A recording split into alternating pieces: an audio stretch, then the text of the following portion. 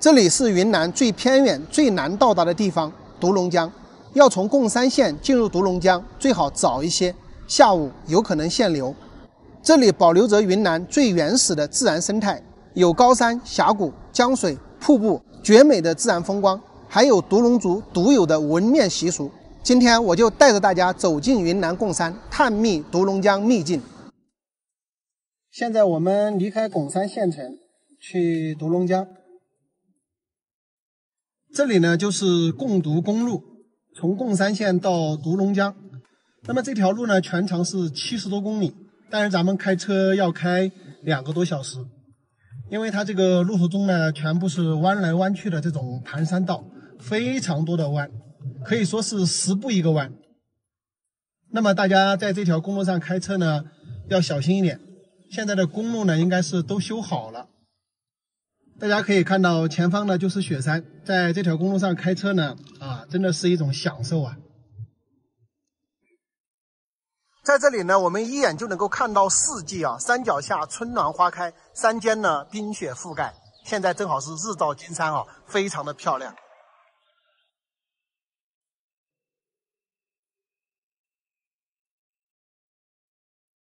我们现在开的路段啊大概是3000米的高度，那么这个路边呢都还有很多的这个冰雪未融化。这个路边呢山上经常有石头滚落，所以遇到这种地方呢要尽快的通过。到这里看到这么美的场景啊，我忍不住下来看一下。那么这个地方的这些冰雪呢都是从山上慢慢的滑落下来的。如果说大家真的想要到独龙江来玩的话，我还是建议3、4月来看冰雪哈，很美。现在马上进入隧道，这里就是独龙江的公路隧道。这条隧道呢全长有6公里多。这个隧道看起来非常的漂亮哈，有那种时空穿梭的那种感觉。这条隧道呢是2014年才全线贯通的。在这条隧道未通之前，独龙江里面的独龙族人民与外界呢完全是一个与世隔绝的状态。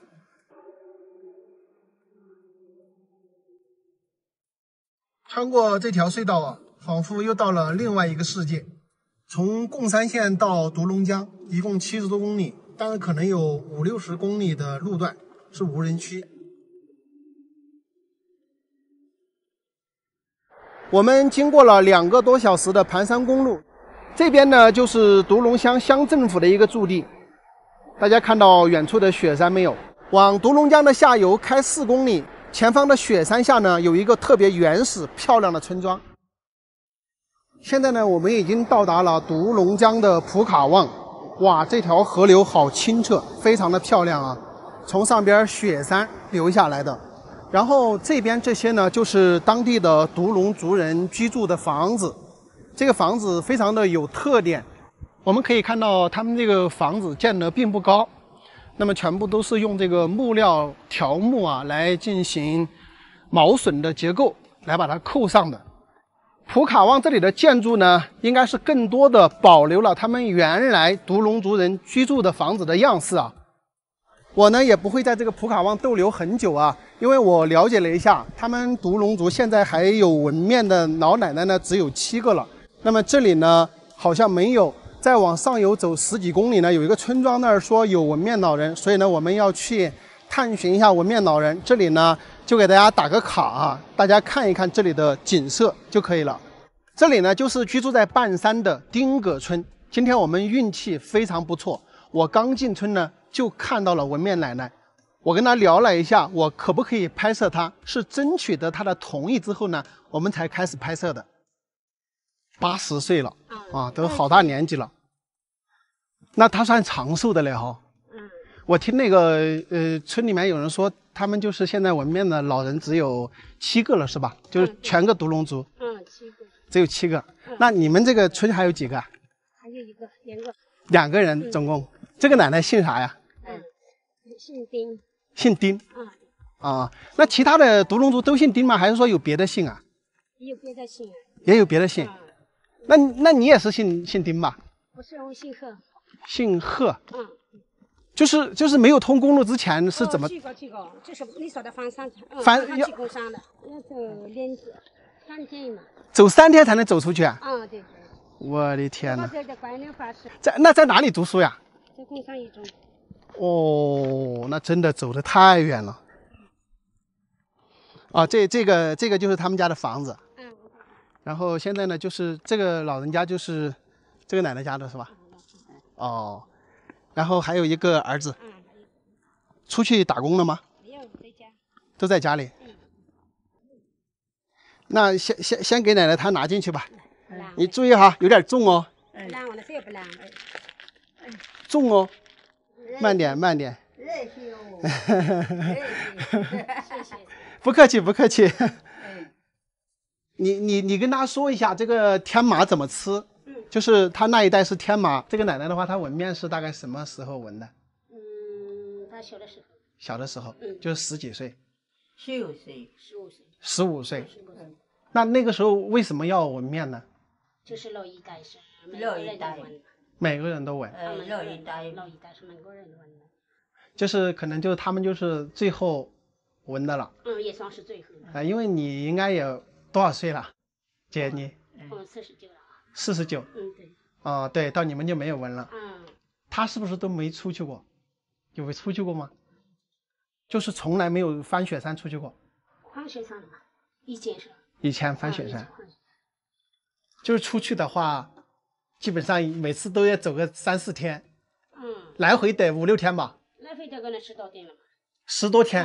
有时候10多天。就是公路没有通的时候，要出山一趟，来回得1个多星期。对。来回是要过来也不是，这你在过。来回是10来多天。出去一趟来回得10多天。那么你要走10多天，中间的话也没有人，怎么睡觉呢？就在山里面睡觉吗？山里面睡觉。就是把睡觉的东西也带着。在山里睡觉。都带着嘛。那不怕山里有野兽吗？没有。马上走路的人多嘛，来来回回的人多了嘛，那时候。来来回回的人多。我反正是要翻雪山。那不危险吗？就是。黄山一般是那个雪山上是一般是冬天才有嘛，夏天是没有雪。夏天出去。夏天出去。那冬天大雪封山的话就不出去了。对，是那个意思。我听那个有人说，就是他们那个时候纹面呀，主要就是还是担心说外族的人来抢他们，有没有这个说法？家把这地过来偷，这地过来偷不下，等待呢。这地过来是偷不来，现在嘛不都买哟。这家把民族习惯了，不是这个原因。不是这个。就是因为祖传下来就是这样哈。民族习惯了。就是一代一代传下来就是这样。一代一代。你是从哪里过？贵州。你知道贵州吧？知道。远哦，我来这里1000多公里哦。开车都开了好几天，我在路上慢慢来的。对，这个奶奶纹的，她有没有什么讲究？就是有没有说法？有没有呀？要不你等你现在要来干不路的，要来干不路的。也就不的没路也就不都上。路上了。也来路上了。也来。我说路上了。路上了，都上面的，都骂的。他说是他纹面的时候是老是骂来都是骂。都是用刺。行嘛，不黑的大概行嘛。不黑的大。用字纹的时候用山上的那种刺。然后再把颜料放进去，就是有颜色的东西放进去。颜料放进去。那不是很痛啊？痛哈。到比你热吗？热。痛。一个星期要再改一次。1个星期，他说是1个星期不能吃饭。1个星期不能吃饭。我妈妈也没有纹。你妈妈也没有纹，那可能比她小几岁是吧？比她小几岁是我妈妈做这个。他们是那个纹面是，他们意思是愿意的人纹嘛，不愿意的可以不纹嘛。就是他们那个年代也是愿意的人可以纹，不愿意的可以不纹。自愿了。那如果说不纹的人，会不会被长辈说？不会。不会。我没够心嘛，把对面去长西的可以没够心。没个啊，没送，没个。不送什么。就是大小的时候是比他大的老人是每个人都纹。比他大的是每个人都纹，嗯，然后正好到他呢就可以自愿纹不纹。自愿纹，对。他们年轻的时候翻山越岭有没有跑到国外去过？隔壁不就缅甸吗？缅甸的几年了？没见过没有？没有去过。出去赶集就是到贡山县，除了哪里都没去过啊。哪里都没去过。你问问他们有没有什么有趣的事可以分享一下？啥地方得呢？啥地方得呢？对，要得最多的个，下次也不弄不了。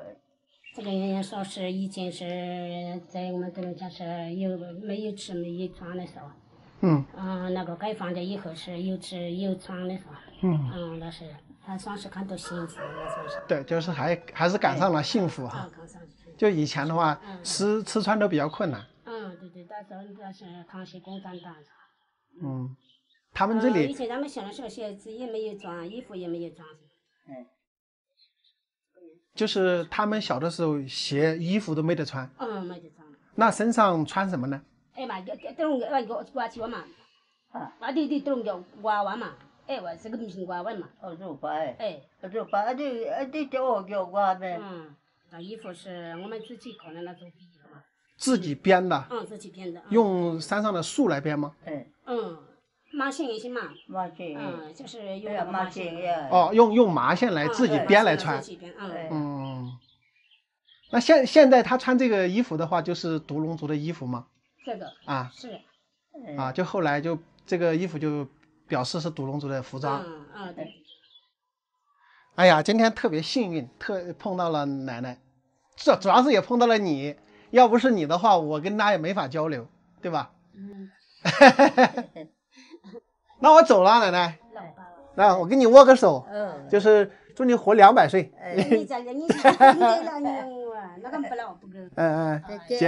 姐，好，谢谢你啊，谢谢你啊，我走了。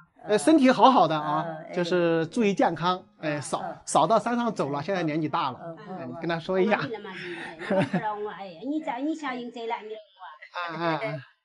现在呢，我已经告别了奶奶和那个大姐，到山下来了。那个大姐他们以前就是住在河边，他们以前的房子呢，就是河边这种房子的样式。在他们居住的后方这里呢，有一挂瀑布啊，这个瀑布呢叫做的确瀑布。的确在他们独龙族的语言中呢，就是瀑布的意思。通过跟纹面奶奶的聊天之后啊，我觉得有很多东西啊，还是自己亲自来了解比较好。我在未来之前找到一些资料呢，说是纹面老人为什么14、15岁就要纹面，是因为地方上的人怕这个姑娘长得漂亮，然后呢容易被外族的人抢去。你看，不是这个意思吧？而是他们本来就有这个传统。那么在奶奶的上一代呢，是全部都需要纹面的。在这个奶奶这一代人呢，其实是可以选择纹还是不纹。解放之后呢，他们就已经跟外界取得了联系，经常性的翻山越岭呢，到贡山县去买东西，但是来回呢，差不多要10天甚至更长的时间。独龙族人呢，大多数呢都生活在独龙江沿岸。总人数呢有4000多人，有一少部分呢可能生活在丙中洛。独龙江的风景真的非常的漂亮，从贡山县过来，中间70多公里几乎都是原始森林。不光是独龙江里面美若世外桃源，就是我们来的这70多公里路啊，都是美景尽收眼底。所以说独龙江真的是值得大家来游玩的地方。好了，朋友们，今天的独龙江之旅呢就到这里哈，感谢朋友们的观看，咱们下期再见。拜拜。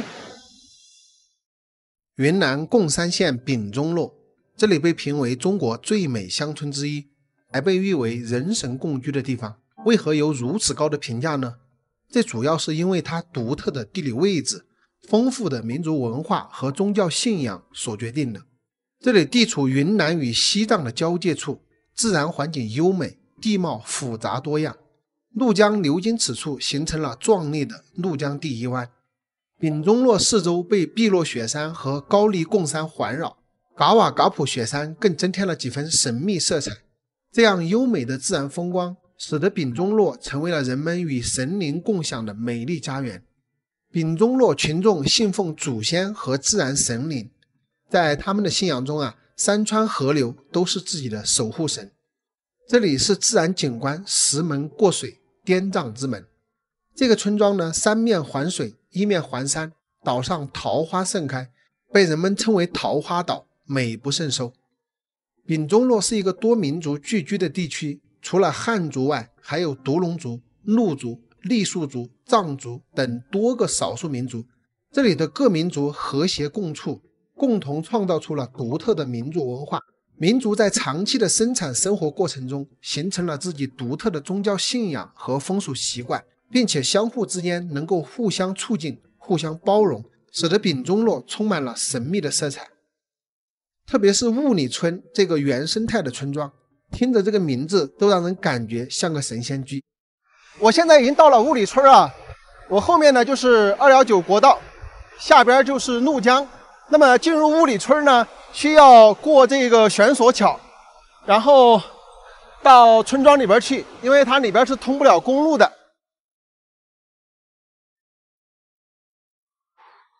春暖花开啊，真的非常的漂亮的村庄，也是非常原始的村庄。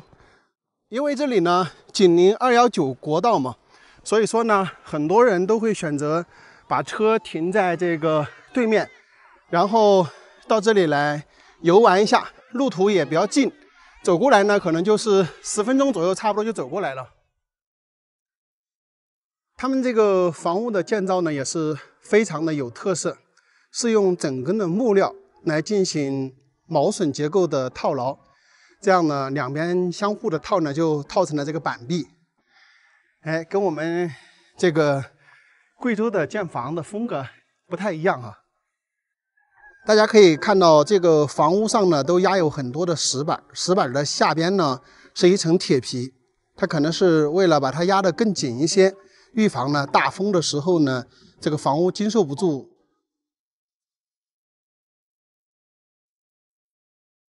本来呢我是说到村里找一些人家了解一下，但是他们年龄大的呢又讲不了普通话，没法交流。好不容易找到一个阿姨啊，她好像在家里带孙子，她也不太听得懂，所以没办法聊。后来呢我又到另外一家那儿呢，看到有个年轻人在外面打电话，然后有3、4个年轻人，但是呢他们看到我过去了之后呢，电话都不打了，直接就退回房间里面去，然后呢把门都给关上了。我也不知道啥情况啊，我也就没去打扰了。这个小小的村庄竟然居住着5个不同的民族，各民族还保留着原生态的生活方式，家家户户都在种地、养猪、养鸡，这是别的地方无法看到的，也是人们来丙中洛必来看的地方。另外，丙中洛还是219国道自驾丙察察的起点。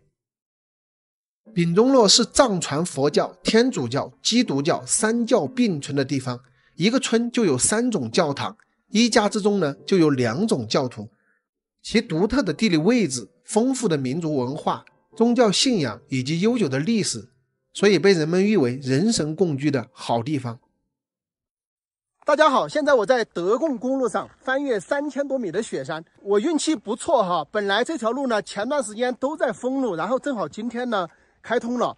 如果说不开通的话，我从贡山县到德兴县的话需要绕行800公里的路，这条路正好通了的话，大概就是100公里多一点。翻越这个3000多米的雪山呢，我就可以到达德兴县去看梅里雪山。我的车呢先停在这里哈，上面一直有个车在那里按喇叭，我怕过去错不了车，我等他过来之后呢我再走。能过的吧？那你等一下，我在那个位置停着，他都过不了，这个车太大了，我又得往回倒，我也不知道倒到哪里之后他才能过。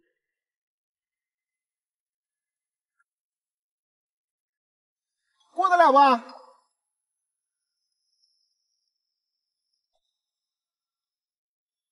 还是过不了啊？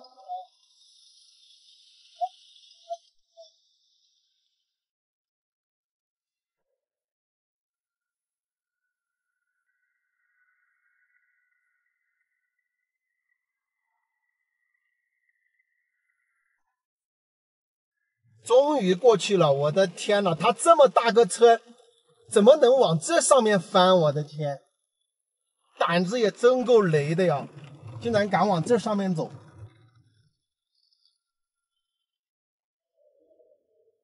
这2天呢，昨天天气都还好，从今天开始呢，这个天气就不怎么好了。我敢确定这个路今天晚上一过，明天的话可能就不让过，因为晚上肯定要下雨下雪，那这个路面就湿滑，估计就不让过。所以说真的运气不错，今天呢正好我过来了，否则我绕行800公里的话好累啊。这是牦牛吗？这么深的毛？大哥让我过一下。翻过雪山过来到德清县这边，怎么感觉好荒凉啊，全是这种光山。我的左下方呢就是这个澜沧江。昨天呢我是住在这个飞来市这边的民宿的，昨天整天呢都在下雨下雪啊，还好今天早上呢这个太阳出来了，也可以看到梅里雪山。但是呢，日照金山就没办法看到，看不到日照金山的话，咱就看一下日照银山吧。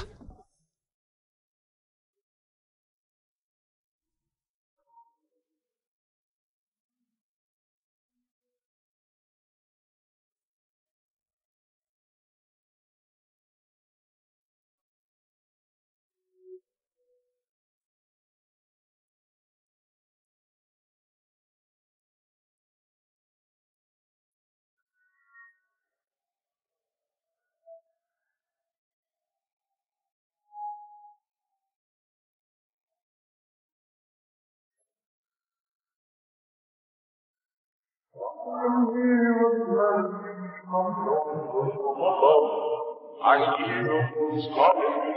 I can hear it in my bones. I can hear a melody coming over from above. I can hear a voice calling me. 大家好，这里是云南怒江傈僳族自治州，我身后呢就是正在发怒的怒江。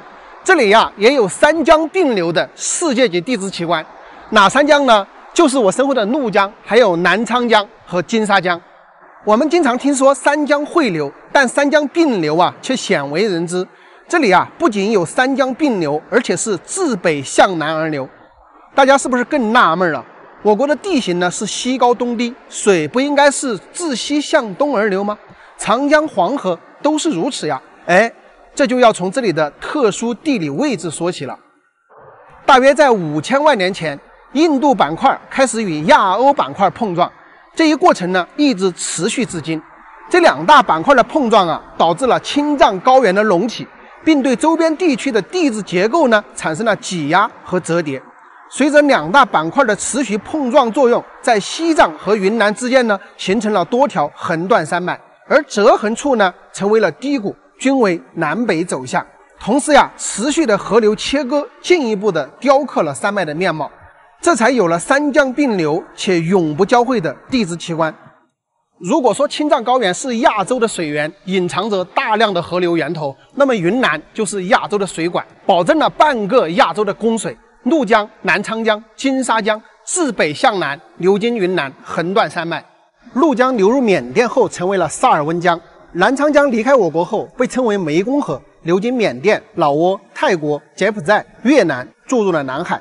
唯独金沙江流经云南石鼓镇时啊，180度的掉头北上，走了一个大大的回头，形成了著名的长江第一湾。这一湾呢，使得长江成为了中国的第1大河流。如果金沙江不掉个头啊，有可能也流出国外了。通过我们的航拍镜头啊，大家可以看到前方呢就是澜沧江，我们镜头的后方一条大山脉后边呢就是怒江。澜沧江的沿途地形呢，没有怒江的沿途地形更加来的险峻，所以我选择了走219国道，顺着怒江而上。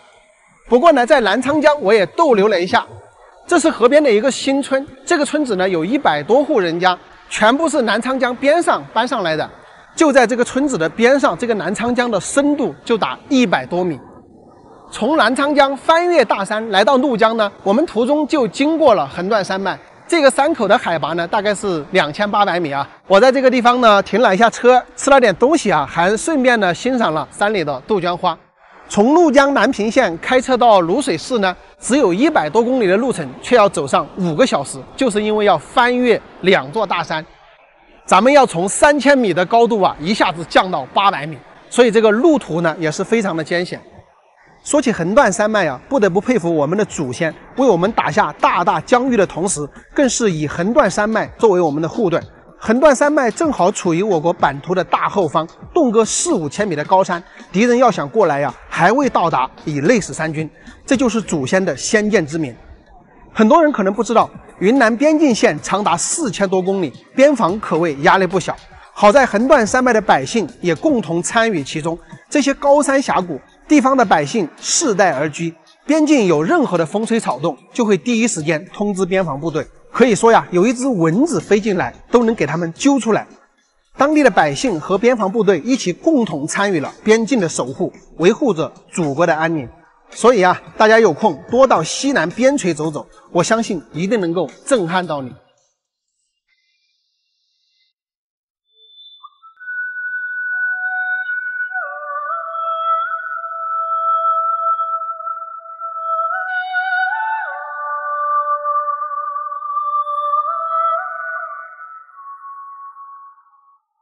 朋友们，大家好！现在我在铜仁江口县的余梁溪大峡谷啊。今天呢，跟当地的2位杨哥呀一起来穿越这个大峡谷。听说里面非常的漂亮，而且在峡谷的尽头呢，还有几户人家居住。走，咱们今天一起去欣赏美景，顺便进去呢探访一下那几户人家。旁边就是江口的我2个杨哥，打个招呼，2位杨老板。这个峡谷啊，确实是非常的漂亮。看一下河岸两旁都是那种崖壁耸立。这个地方进去呢，咱们实际上要拐来拐去的，要弯很多个弯，要从这个峡谷里面经过呀，要走很多道的水啊，就是从这个河里面来回过来过去、过来过去的。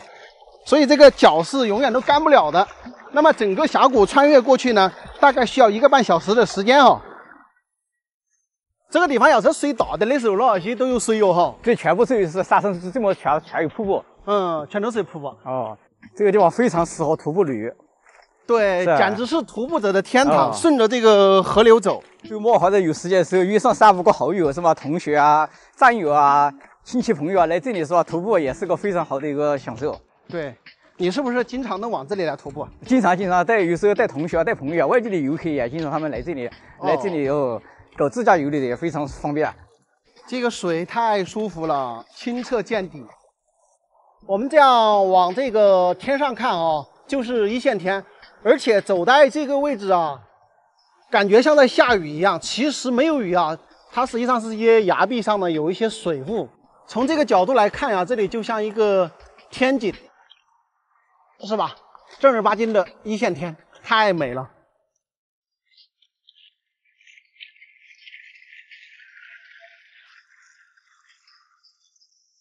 哇，中间这一片地方非常的开阔呀！以前是不是有住人呢？有几户人家，以前有几户人家哈，现在都没有了。现在没有，现在全部搬到外面一个顺交通的地方去了。这个是天然的这个草坪，这个非常好，这个时候非常适合露营啊、搞烧烤啊，平时休息的地方也非常安逸。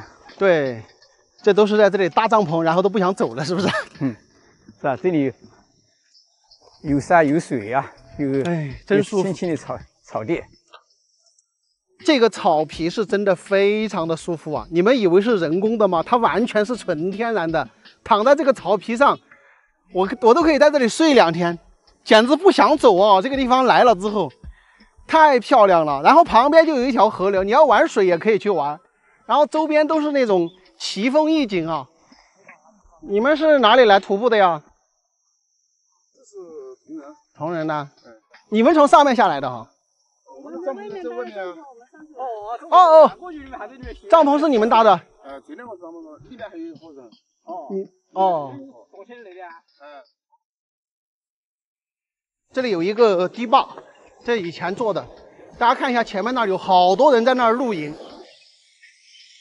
这个地方的风景真的是太美了。这些搭帐篷的都是昨天到这儿来的，然后晚上他们就在这儿搭帐篷睡觉。这个峡谷里面随便都可以容纳几百上千人。我感觉在这个地方玩耍呀，可能比在那些海滩上更加的舒服。你在海滩上，你只能看到海，啥也看不着。你在这儿就看到的就是绿水青山、悬崖峭壁啊，这么漂亮的这些草皮，是吧？很多人在这儿露营，他们也在这里搞一些拍摄，然后专门拍照啊啥的。这样的天气，行走在这样的地方，别提了。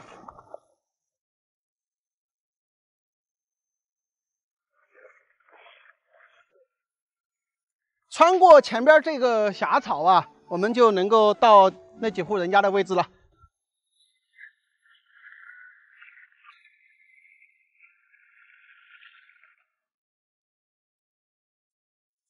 我们已经看到这里居住的人家了，就在这个地方哈。这几户人家呢，就是居住在这里，看到没有？我们穿越了整条峡谷，花了1-2个小时的时间来到这里。这就是一片与世隔绝的世外桃源一般，特别是这几户人家后山的这一片崖壁啊，奇形怪状的，非常的漂亮。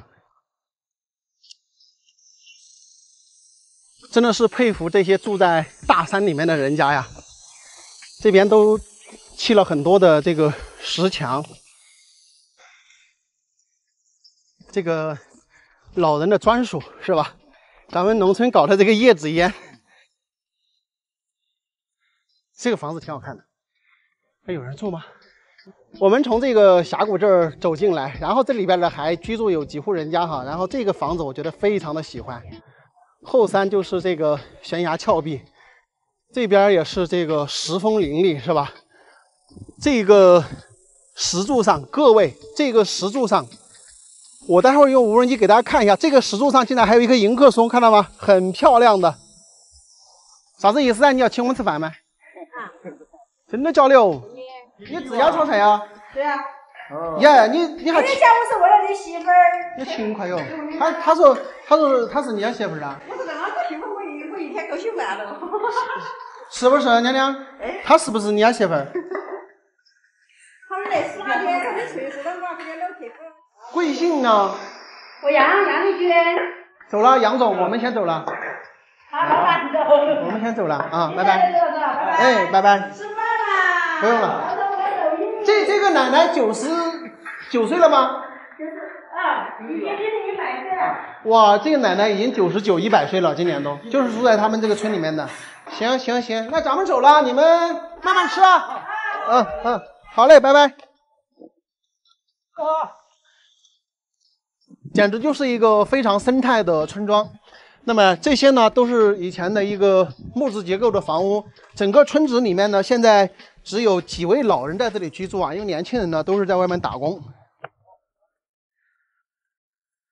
大家可以看看这些房屋，都是以前特别古老的房屋，也没有进行修缮，所以说呢，已经快要倒塌了。我觉得现在这些房屋应该是把它好好的修整一下。然后把这些老的这些建筑呢，全部保留起来呢，比较好一点。吃饭没到，娘娘？你吃吗？没有哎。吃吗？你要吃饭了是吧？啊。不来了，开玩笑。哎呦，这些房子都烂了哈。都是烂了。现在有几个人在这边住嘛？一幢房子有个。就只有几个人了哈。以前有好多户人了这里？有70-80个嘛。以前有70-80个。现在全部年轻人过来捡回去了。全部捡回去了哈。这个房屋的修建，你们可以看到这里有一面墙，这个墙全部是这种条形的大青石来做的，这个石墙异常的坚固啊。据说以前这个上边这里呢住的是一户地主人家。看看这个整个周围的环境，迎客松就在那个位置，太美了哈。那个地方就是上古皇帝的玉玺，我跟他说像玉玺啊，又像一个翻天印。这个南瓜是不是有点出彩呀？跑到这个李子树上挂在那里。今天真的是特别满意的一天哈！我们从这个峡谷穿过来之后，这里就发现一个隐蔽的村庄。以前呢可能有70-80个人，现在就是几个老人在家里面。整个这里面的话非常的宽敞。那我们现在呢是要从这边出去啊，两边都是有这个可以徒步出去的。这边出去呢大概是走个半个多小时吧，就可以到达那边山顶，就有公路了。然后这个峡谷呢，里面都是各种各样的奇峰异景啊，非常的漂亮。特别是大家喜欢这种原生态的，喜欢这种徒步的啊，都可以到这儿来玩。这个地方就是很多人心目中的那种世外桃源般的感觉，有山有水，土地也是非常的肥沃，峡谷那些也是风光无限哈。如果大家有机会来江口啊，一定要到这个峡谷来看一看，这个美景才是正儿八经的那种原生态。好了，朋友们，今天的视频呢就到这里，咱们下期再见。